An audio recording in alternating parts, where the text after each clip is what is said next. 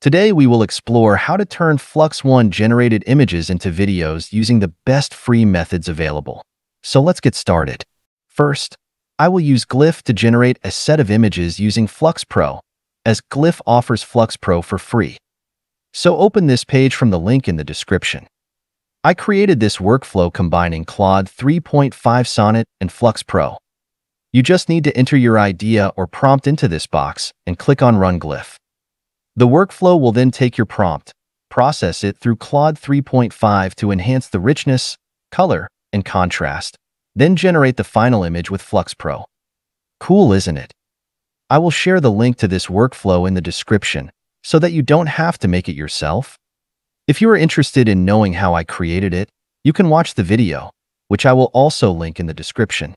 After the first image, I created a scene with soldiers on horses.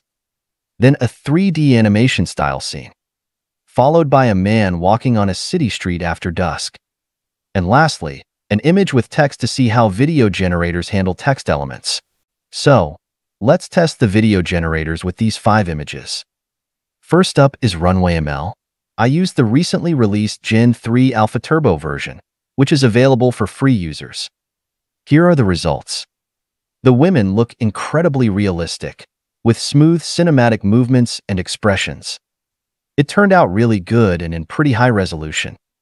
The soldiers on horseback are also impressive, especially with the realistic galloping movements.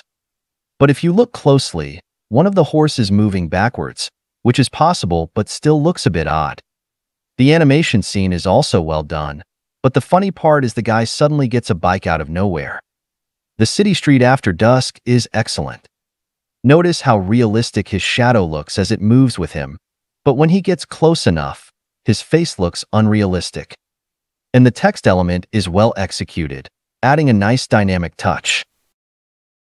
Overall, Runway is really impressive and definitely one of the best out there.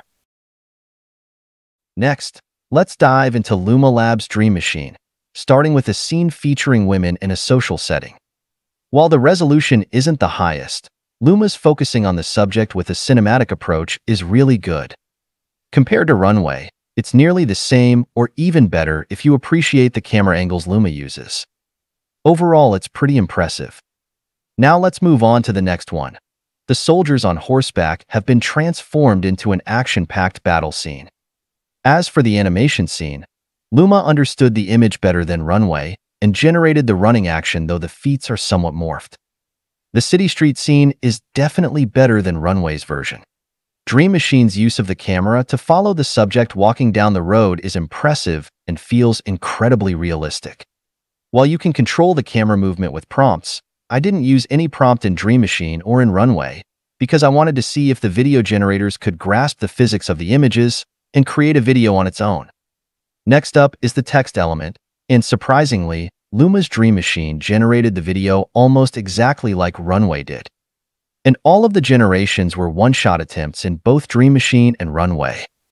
As for the cost, both video generators offer free credits, but if you choose to upgrade, Luma gives 70 generations each lasting 5 seconds for $8 a month, while Runway's Gen 3 Alpha Turbo costs $12 a month for 25 videos, using 25 credits per 5-second video.